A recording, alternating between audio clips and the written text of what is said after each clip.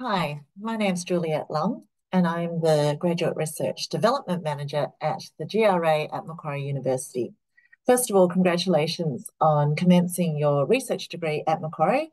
I hope you have a wonderful time here and that your research goes really well. So I'm going to be talking about the support that we provide for developing your academic, research and professional skills while you're a graduate research candidate here. So let's get started. I want you to ask yourself, how research ready do I feel right now? So you may feel that you've just come out of an undergraduate degree and you did some research there, so you're really ready to go. Or you may have been out of academia for a while in the workforce, so you might not feel so ready. So I want you to rate yourself where one is you're feeling really lost. You don't know where to start looking. You don't even know what questions to ask. So you don't know what you don't know. So that could be you, or you could be really, really confident about where you're at. And you're so confident that you could advise others on conducting research at Macquarie. So somewhere on that scale, rate yourself. And I want you to write that number down. You don't have to send it to me. And we'll come back to that later. Okay, now I'm going to show you a slide next that will become quite familiar to you. So you might not have seen it before, but you will get to see it a few times as a Macquarie graduate research student. And this is our skill set. So there's a list of 30 skills here that we hope to develop in you as part of your degree. So how are you going to develop these skills? Well, this is where my team has been thinking a lot about how we can help you to develop some of those skills and what resources and training can we provide to you. So some of the areas that we cover are communicating research. So all of you will need to write a thesis to graduate. So you'll need to be able to write well, and you'll be given opportunities to present your research orally as well. So at conferences and at seminars, and it could be to people within your discipline or outside of your discipline. So how do you do that? And how do we do that so the right audience can understand what we're talking about? We've also got some professional skill development in managing projects, managing yourself, managing your time, some training in research software that will help you with your research data collection and analysis and curation. And how are you going to interpret all the statistical data? How are you going to make a story out of all those numbers that you're working with?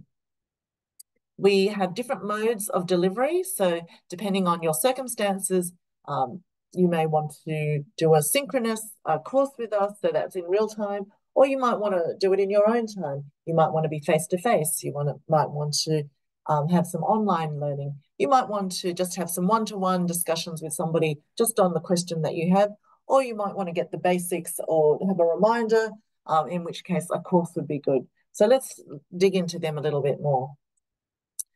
Okay, so here are our regular workshops and courses. We run these pretty much every semester. And you can see that a lot of these are to do with writing.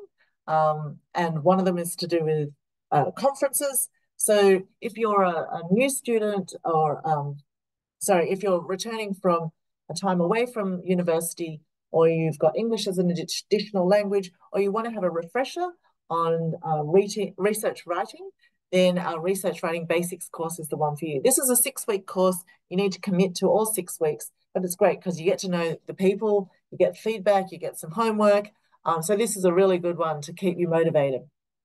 Now, if you just want to dip in and do one topic, you can take one of our workshops in the Graduate Research Writing Workshop series.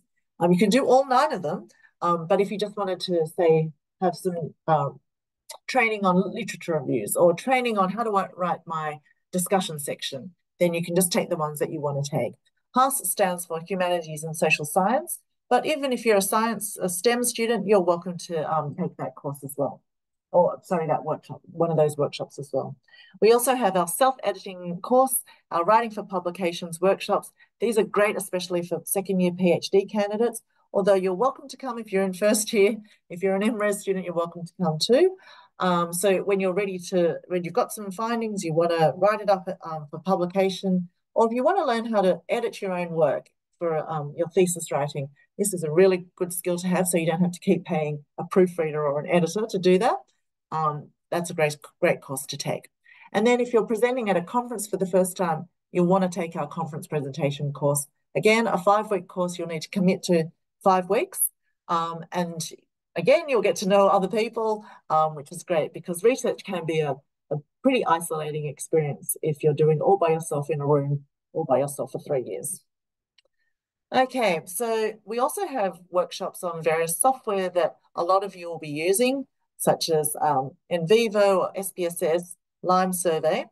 You'll also see that there's Word there, and you might be thinking, well, I used Word all through my undergraduate degree. I know how to use Word, but this one's Word for graduate researchers. So it's Word for writing long documents like theses. I really encourage you to consider that one in nice and early in the piece, so you can set up your styles and you can save a lot of heartache towards the end. Don't leave that one to the end. Do it nice and early. We also have these workshops and courses that are, some of them are on professional skills or thinking more broadly. So you might want to think about how do you solve wicked problems, for example, or pitching your research to industry.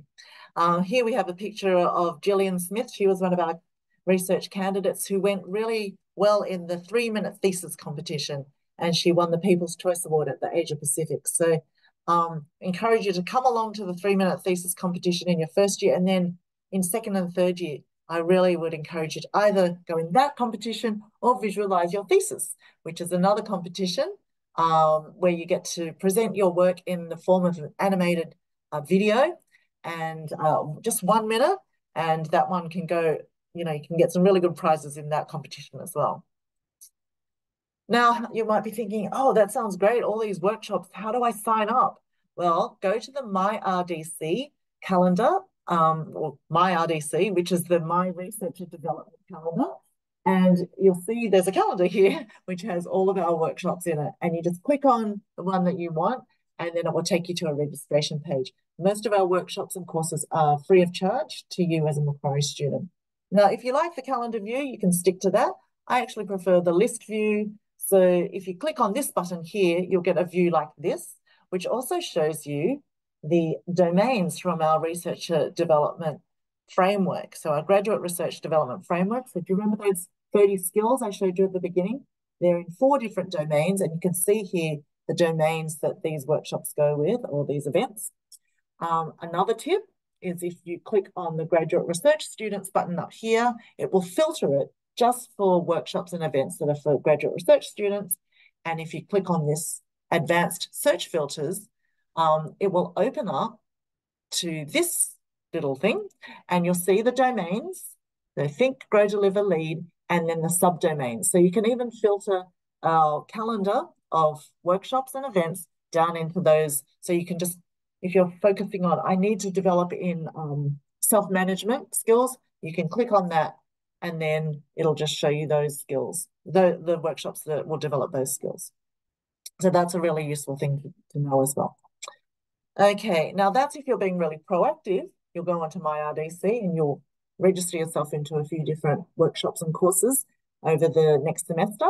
If you want to be a little bit more reactive, you will get an email every Friday afternoon, which will show you what workshops are coming up next week and possibly the week after or the week after, but it will be mostly next week's. So you can wait for that, and then those links will take you directly to the registration page.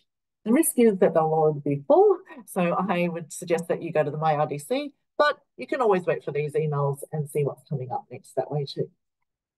Okay, some of you may be asked to teach, so tutor on your supervisor's units, for example. And if you've never taught before, that might be a bit of a scary prospect. So I encourage you to take the Beginning to Teach program. My team doesn't run this. It's the Learning and Teaching group at Macquarie University. But I found some of the details online, and there's a link here so you can sign up for that workshop, that course, or other workshops that will prepare you to teach at Macquarie. So the Beginning to Teach program is really good. It's about 15 hours in total. Some of that will be pre and post course work, and then there'll be some facilitated sessions. And at the end of that course, you'll get a micro-credential. So, and you'll also be well-skilled to go into your first tutorial and to, even plan your own learning activities. So that will be a really good skill to have. Oh, back up here. So research writing groups is another way that you can develop in your, not only in your research writing, but in your critical reading skills and how to give feedback. So these are little groups of 4 to 6 candidates, 4 to 6 students, MRes and PhD, and they will be in your discipline or very similar disciplines, and you meet up, say, fortnightly, so regularly, to look at each other's drafts. So it's one person's draft each time, usually. And the commitment is about 6 months, so you can't just go and get feedback and then leave the group.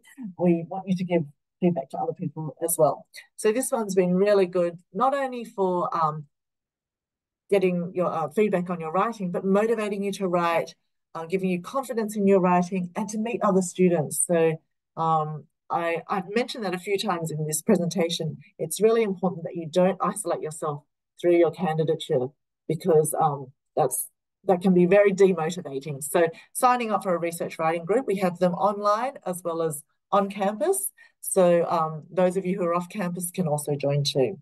Email us if you would like to join a research writing group. Now, writing retreats, these are very special things. It's not a course, but it's a space and a time to get lots of words on the page. Okay, we have lots of different formats for our research writing retreats. We have daily ones. That's an online room, so a Zoom room where you can go in, you keep your camera on, and you can go in for an hour, 2 hours, 5 hours, for as long as you want. There'll be people there, and you can write in their presence.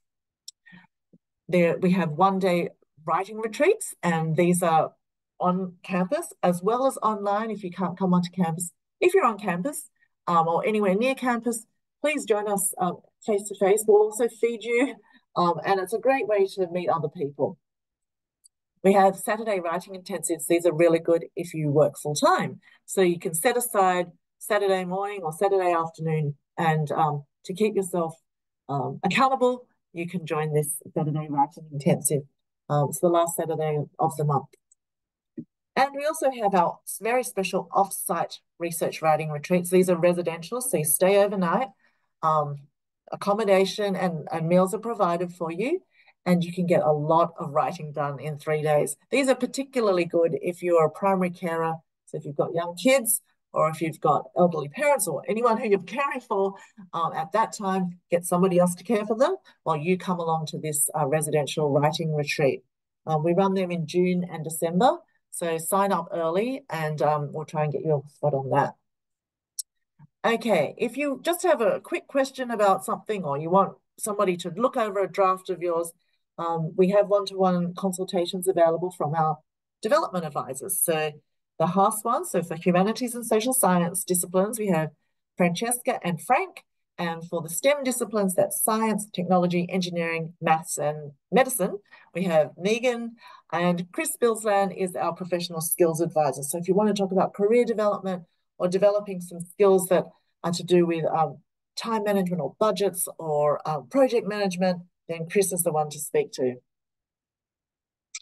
If you want some support with statistics, then we have our statistical consulting service. So Peter Petosh runs that, and you can either email him your question or email him to book an appointment, and he could meet you face-to-face on campus or online via Zoom.